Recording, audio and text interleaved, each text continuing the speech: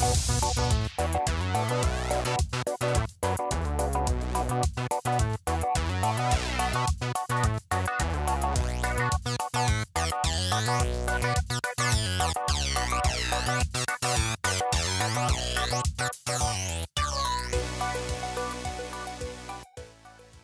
guys, this is Andrew with High Level Reviews, and today I'd like to take a look at Final Fantasy XII. The game was released in October of 2006 on the PS2 and is still one of the highest rated critically reviewed games. It was named Best PlayStation 2 Game and Best Role-Playing Game by numerous video game journals and websites, including GameSpot, GameSpy, and IGN.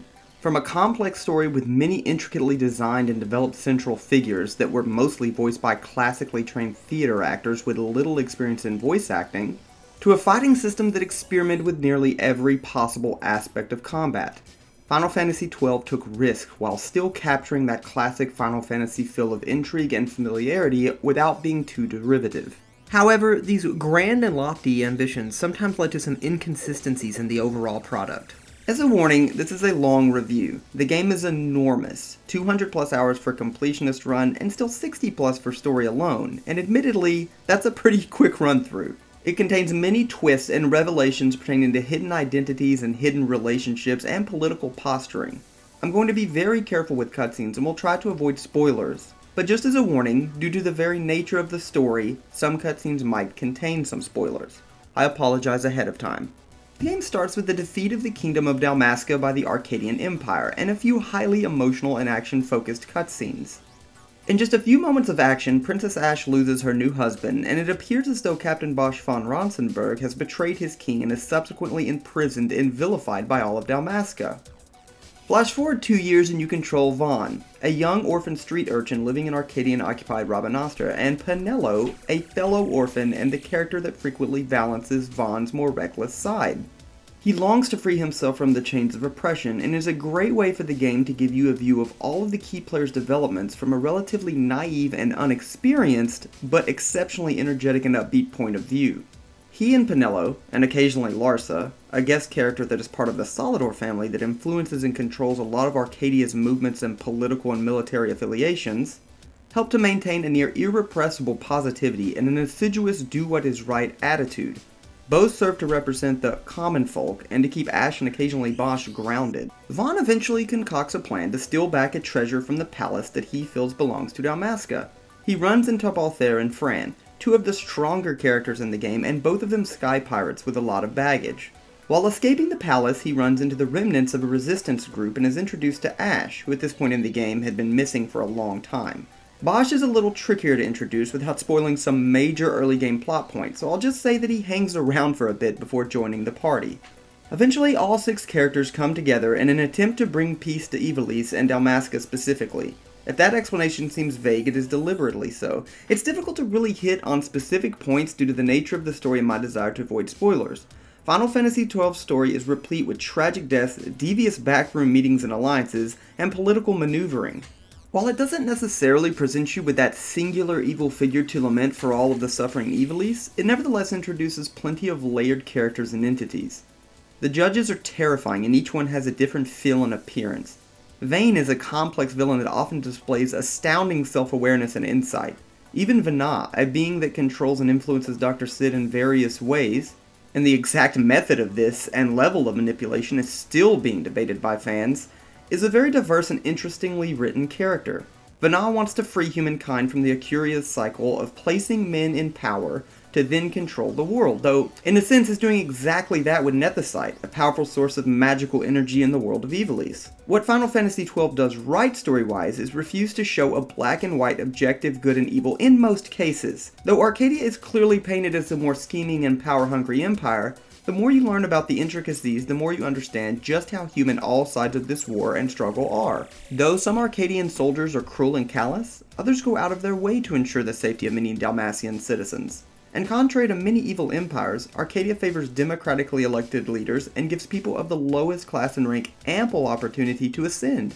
Though there are strong characters, Balthair being one of the strongest as he peppers what might be mundane dialogue with witty and sarcastic one-liners often befuddling Vaughn, The story is primarily focused on the large-scale events and is more a commentary on greed and ambition than it is an exploration or cataloging of one character's growth or coming of age. In fact, it's fair to say that Vaughn, the purported main character, is really just there to help humanize the adventure. He rarely develops as the story progresses outside of a few minor realizations. In fact, Bosch was initially intended to be the main character until Vaughn and Penello were written in halfway through the project. Personally, my vote would have been for Balthair, but that would have changed the entire game. One thing's clear about the story though, the mythology and lore are beautifully developed through the citizens, bestiary, and many voice-acted cutscenes. Wonderfully voice acted, I might add. Probably the best I've heard from that era and can still compete with many modern titles. It's scary to think that a 90-plus hour story-driven game could have been double that had the team not cut down on the amount of literature they were producing around the game. It's a far deeper world than most seem to want to give it credit for. However, a deep world doesn't instantly give it life or vitality.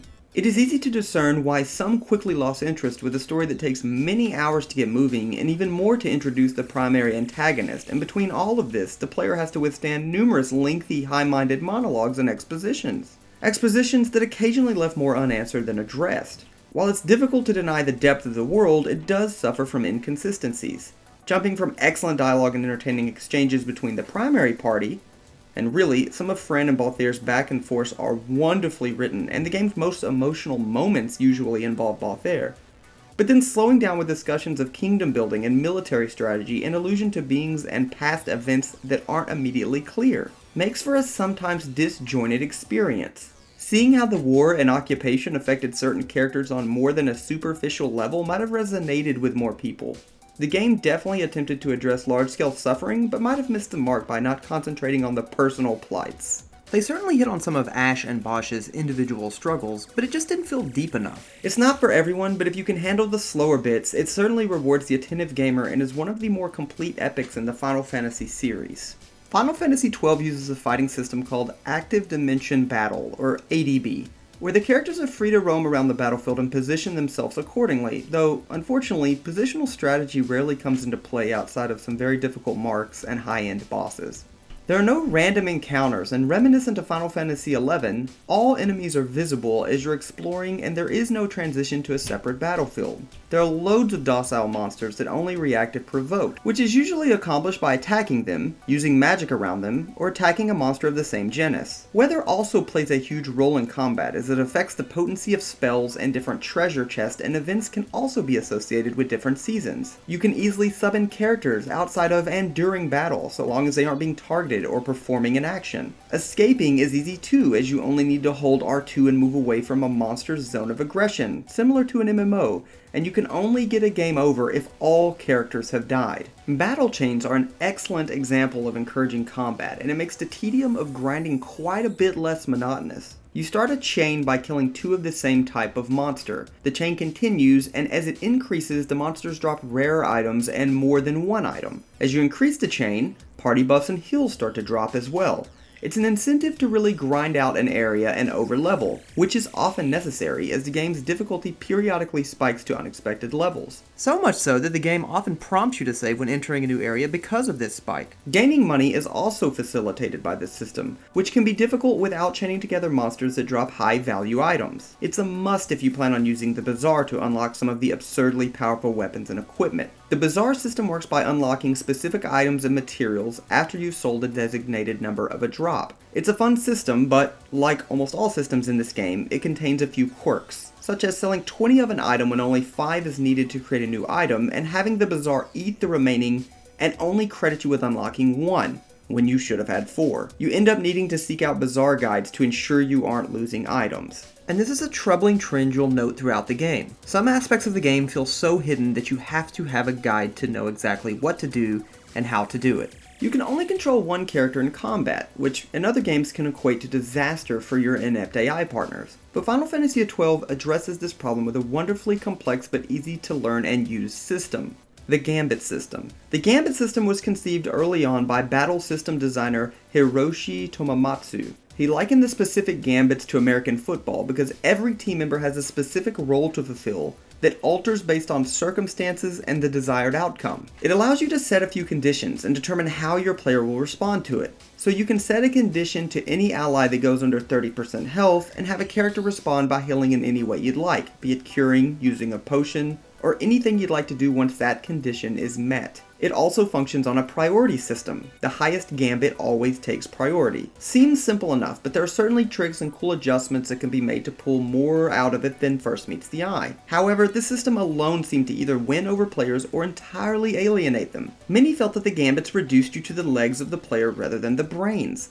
That once you'd unlocked enough gambits and knew a boss's or enemy's patterns, the game could literally play itself. While this statement is absolutely accurate, you certainly can set up a series of gambits and run around without much worry, though you'd need to adjust them to different areas and different monsters' tendencies. Personally, I found the best method was setting some broad conditions that address common status effects and situations and handle all other battle states manually. This way still utilizes the great gambit system and keeps the player on his or her toes, forcing you to actually be engaged. The second contentious system is the license board system. It's very similar to Final Fantasy X's Sphere Grid in many ways, but diverges enough to give it a distinct feel. In order to use spells or equip weapons and armor, they had to be unlocked on the license board, and they needed to be unlocked by every character that you wanted to use that spell or piece of equipment. And then needed to be purchased and equipped, though the purchase was a one-time buy for spells. However, the board also includes a lot of statistical increases and item usage enhancements in the form of augments. Active characters still gain experience, and levels boost statistics as well, and though each character has slight innate strengths and weaknesses, they usually aren't pronounced enough that taking a character with high innate magic proficiency down a melee path would render them ineffective. In fact, these slight advantages are often moot by midway through the game. Gamers that love seeing massive improvements after a long grind session will adore this system. Early game, augments are cheap and provide noticeable boosts to your character's performance. It's easy to specialize a character in areas you need or want early. However, and this is the primary complaint among detractors, by mid to late game the characters become homogenized as they move from specialized areas to other parts of the board that other characters previously or currently occupy. The end result is a party full of characters that can do everything needed. It loses that feel of individuality and strategizing for a boss around particular characters' strengths and weaknesses. While I personally enjoy these kinds of progression systems, there is no denying the eventual homogenization of your characters and the disappearance of that feel of character uniqueness. The re-release of Final Fantasy XII in Japan, subtitled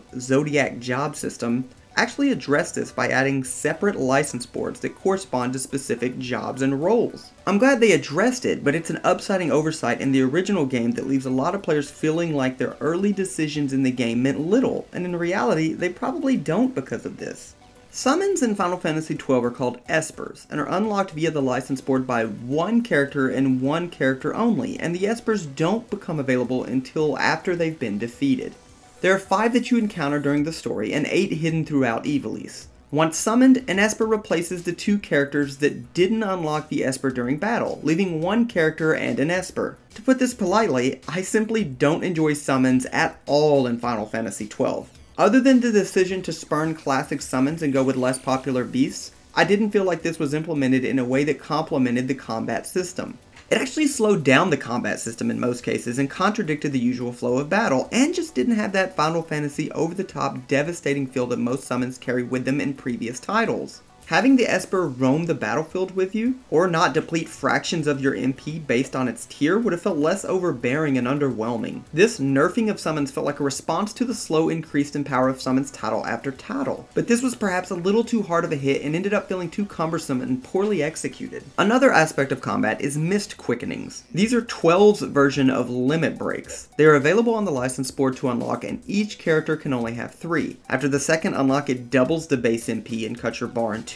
The third unlock cuts it into 3 bars and triples your base MP. When you activate a quickening, you can chain them with other players that have quickenings. The chaining is based on luck, and the timer shortens with each subsequent chain. Most quickenings damage a single enemy, but certain combinations will enact a concurrence. Concurrences deal massive damage to the primary target and all foes in close proximity. While both espers and quickenings can be fun to use, and quickenings can be a cheap way to burst down a boss that you might not have been prepared for, both aspects of combat felt tacked on and underdeveloped. cutaway static scenes with button mashing combinations. You essentially have to constantly hit the reset button if a character's corresponding button doesn't appear during a quickening. Clashes with the fast-paced in and out of battle-based combat system. Some of the characters' animations during quickenings are impressive and appropriately themed, but it just doesn't feel right or cohesive. The hunts, though, completely won me over. You acquire hunts by checking bulletin boards that are usually located in taverns. The monsters you hunt are called marks. After checking with the petitioner, which is the individual that posted the mark,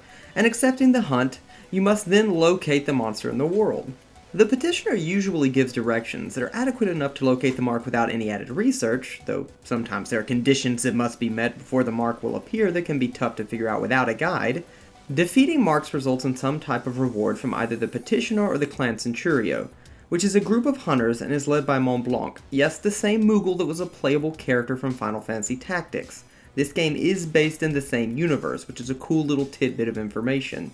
He often gives you elite marks and adds extra rewards for taking down tough bosses and monsters, a lot of which aren't even marks. Normal marks are typically very strong in one area, or utilize one devastating attack or follow one specific pattern. So long as you're leveled up and paying attention to the large attacks and patterns, you will rarely struggle against these marks. The elite marks, though, often incorporate different patterns for different phases of the fight, and actively respond to certain abilities by the player. There are so many strategies one can utilize to take down the different marks, and it's a blast to experiment with different abilities to bring these beasts down. It's a great diversion from the game's story and provides a reason to continue playing if you've completed the story. The last elite mark, Yasmat, has 50 million HP and can take a few hours to take down. He casts instant death, repeatedly buffs himself, and can fully re-heal himself when he hits 6 million HP by reflecting a renew spell off the party if they aren't careful, effectively canceling an hour or more of progress. The mark system was a great addition, and completionists will love it, or slam their controllers down in extreme frustration, but it's nevertheless one of the best parts of the game.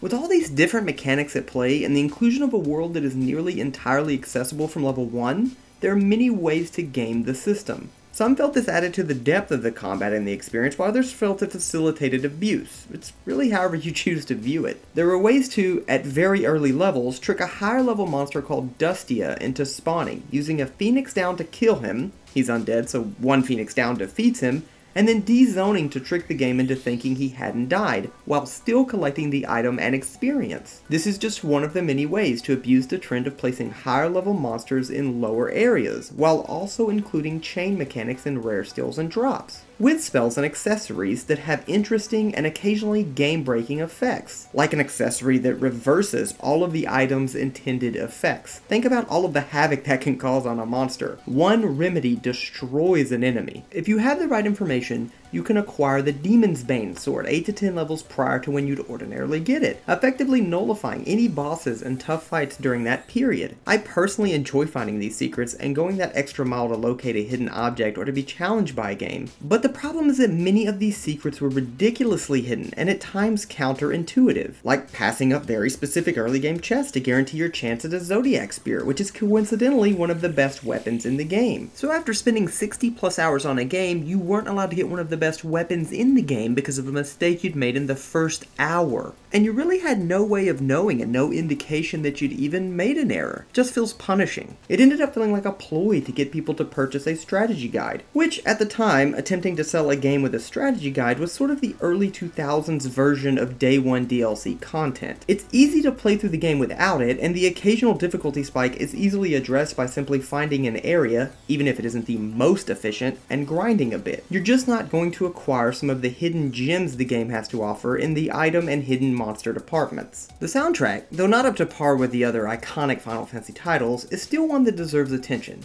It's just nearly impossible to follow in the steps of Nobuo Uematsu. Despite a ridiculously long production period that included a lot of infighting about direction and eventually led to the legendary Yasumi Matsuno, the director of Final Fantasy Tactics, stepping down due to health concerns and overwork, Final Fantasy XII's high points vastly outweigh its several, admittedly pronounced flaws. If you like ambitious stories with great set pieces and challenges around every corner, Final Fantasy XII is the game for you. But be prepared to invest a lot of time to learning its peculiarities and allow the story to unfold before judging it too harshly. The story has a lot of depth and emotional pull if given that time. If you've made it this far, I appreciate you guys hanging in there. This was a tremendously long game that wouldn't have been properly served with an 8-minute review. If you liked the video, don't forget to subscribe, like, and comment. This has been Andrew with High Level Reviews, and I appreciate you guys stopping by.